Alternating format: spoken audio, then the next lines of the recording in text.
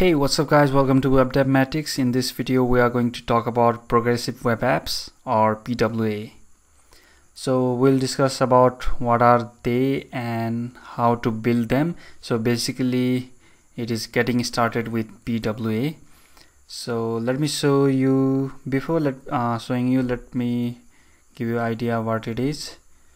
So PWA are like alternative to native mobile apps. So it is mobile oriented strategy of creating web application. So they are like your simple web application, but you can install or you can put them on mobile. So I'll show you in a moment. So they are fast, reliable, and we can do push notification and different things that we can do on normal web application. So let me give you example of web application that we are going to build in this video. So this is a simple Vue website or application like Pomodoro clock.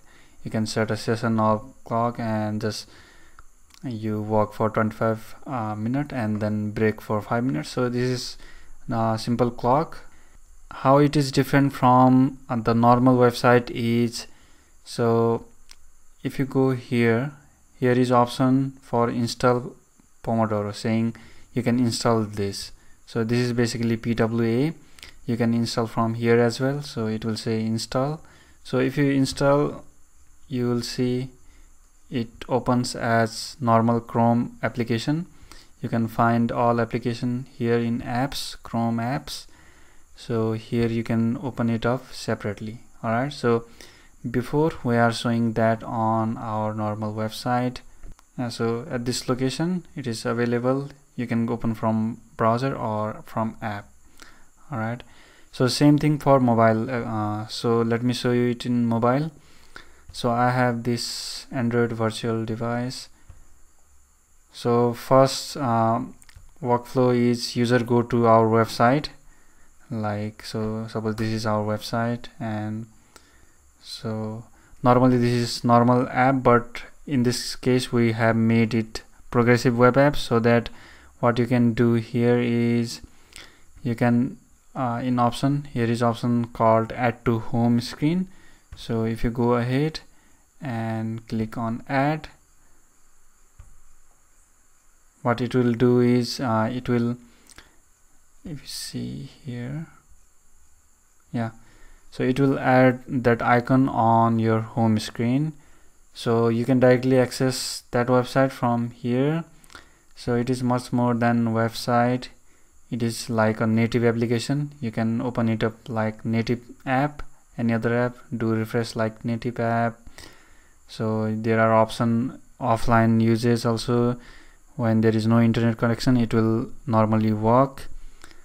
So much more. So this is basic idea behind progressive web app. So now let's discuss how to create this. So we can in this video I will talk about how to do it using vue-cli.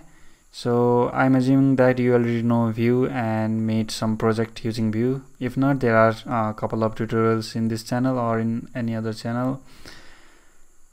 So first step is to create a new project using vue-cli. Let's open up a terminal.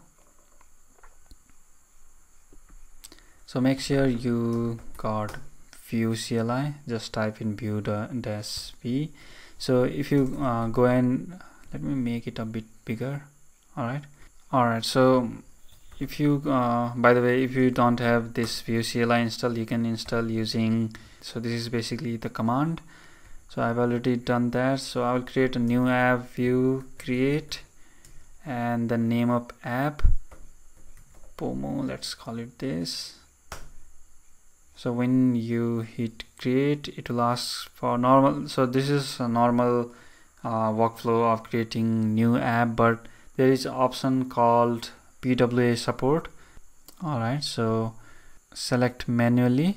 So here different options that you can select using spacebar or unselect using same spacebar. So there is PWA support, just check it in and check in any other. So we'll be needing router. So if you don't need router, this is simple app, we don't need this. linter, no need of that. Let's hit enter.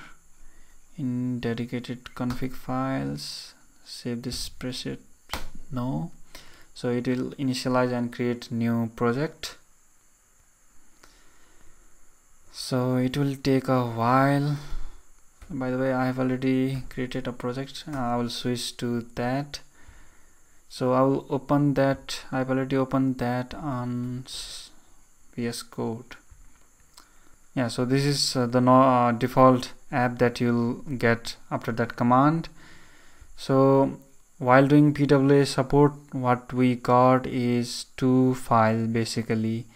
Inside public there is manifest.json, and there is another file inside source which is called serviceworkers.js. Alright, register serviceworker.js. So these two files make it PWA. So let me talk about manifest.json first. So here what we are doing is, if we put this manifest.json inside our public folder, what our browser will do is browser will read this file and make it available, this option called install option. So if there is manifest.json inside your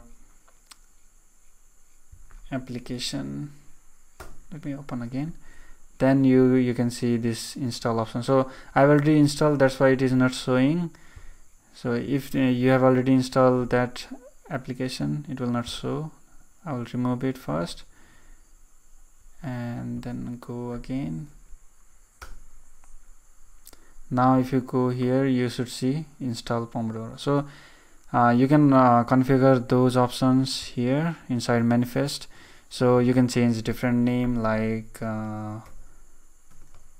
clock app,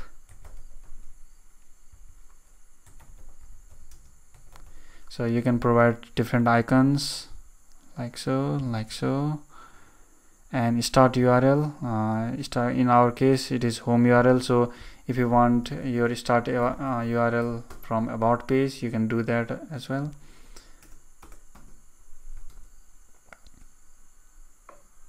Alright, so after you defined all of specification for your app, what we need to do is go to index.html and just include that file over here. Alright, so that's it. So after you do that, you have this option to install. Boom. Alright, so that is cool. So you can now, at this point, you can install your app in mobile or in your Chrome. So currently all of modern browsers support this PWA. You'll have this option. Manifest.json will be read by these browsers. So if you go on mobile and you hit this URL, so currently this 127.0.1 is localhost for my computer, but I'm using Android virtual device. So for it, this is the localhost 10.0.2.2. So you can test on your mobile device as well, physical device, real mobile. For that you need to deploy it or use ng-rock. Make sure you have Android Studio and Android virtual device. Yeah, we can deploy it and see there. So for now, let's understand from this. So next what we'll do is, so by the way, I have this Pomodoro view. There is home.view. So I put some code of this so that you don't have to see me type code all this. So this is normal code for creating Pomodoro. I have taken this code from here, vueexample.com, and from this code pan just copy CSS, JS and HTML, and I made one component called, so I've just put it inside home.view, just HTML inside template and just inside script all JS. Just make sure you do this data. I'll put this code on GitHub. You can download from there if you want this code. And inside index I have just included that CSS file separately inside pomo.css. so that's it. So that's what I have already done. Alright, so next let's talk about these service workers. So what are these service workers? So these are basically program or something, you can call it service worker, but it is already inside your browser, which are responsible for manipulating different data, and basically we use this for offline uses. So if you are not connected to internet, your app shouldn't show that dinosaurs like icon like this page. That's why service worker they are responsible for displaying, for caching all these pages and displaying even if you are not connected to internet. Alright, so this is basically for offline uses.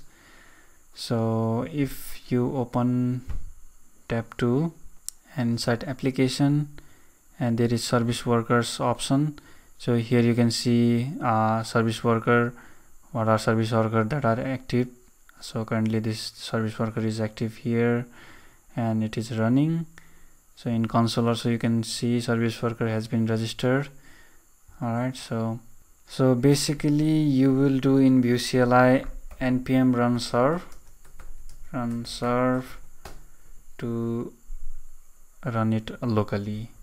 So for service worker especially you don't need that npm serve will not work, because the service worker are intended to be work on production environment, not on local, because in local we need updated data because we are constantly changing code. So while doing those, so cached resources will make it a bit difficult to test and all stuff. So basically they are for production environment. That's why we need to deploy. So you don't need to deploy it right away, because if you go this URL while after doing npm run serve, you will not see, so in this URL you will not see service workers. Site application, no workers. So in if you are working with service worker, what you need to do is you first need to deploy it like so. First run npm run build. So this is command that we run before deploying. Alright, so building for production, what it will do is it will create so it will create this dist folder over here. Alright, so this dist folder contains all of the code from source folder, all minified and all other optimization for production. So after doing that, you'll need one app called, there are two options, or you can install npm install http server, or you can just install this Chrome plugin, web server for Chrome. Just search for web server for Chrome and just install it, this one. So I will install. So what after installing, just click on it, and here what we need to do it, over here. So what we need to do is just choose folder that you want to serve. Just go to your project folder and just point to dist and select this dist folder. So and then web is started at this location, just go here, and now if you open this, it will work as your production server and you see your service worker working over here. Alright, so that's the way to see service workers. So even if so now you don't need to do anything, just even if your internet is down, you should see this page. So currently, even if internet is down, you should see, for example, let's close this server, let's close. So look at here in this port. So currently we are serving, so now I close this server. So basically, ideally what should happen is when server is closed, you should see some server not found or some page, offline page, but in this case it is working perfectly fine. Look,